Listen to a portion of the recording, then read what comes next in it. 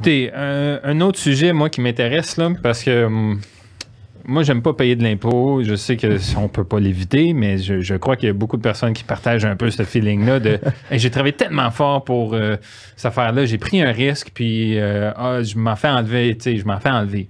Ouais. La crypto-monnaie, ça fait tout, ça. J'ai étudié la crypto-monnaie à l'intérieur de mon REER, de mon CELI, dans d'autres comptes. Tu sais, c'est des comptes Binance puis tout ça. Là, genre, le gouvernement, là, il voit ça comment, la crypto-monnaie? C'est une très bonne question. Là. C'est une question d'actualité aussi. En fait, ouais. La crypto-monnaie, quand tu parlais des comptes là, de crypto-monnaie, ça, c'est des comptes qu'on appelle non enregistrés, des comptes qui sont à l'extérieur des comptes REER, CELI que vous avez. Okay. La crypto-monnaie, c'est un peu comme n'importe quelle autre monnaie actuellement. C'est-à-dire que si vous achetez ou par exemple des actions, vous détenez un actif financier qui est la crypto-monnaie. Comment ça s'est imposé maintenant? C'est imposé une fois que vous en faites, par exemple, vous en avez dans vos mains depuis quelques années. C'est imposé une fois que vous en disposez, vous l'échangez.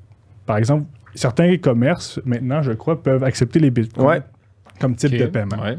Donc, vous avez par exemple, on va dire un bitcoin, vous faites un achat avec ce bitcoin-là ou une fraction de bitcoin, vous devez calculer votre gain en capital sur ce bitcoin. Moi, à chaque fois que j'achète quelque chose avec mon bitcoin, je dois calculer. Oui, parce que c'est l'équivalent d'une disposition. Je pense que c'est. Tu sais, on passe outre certains procédés comme. Mais si on prend le comparatif d'une action.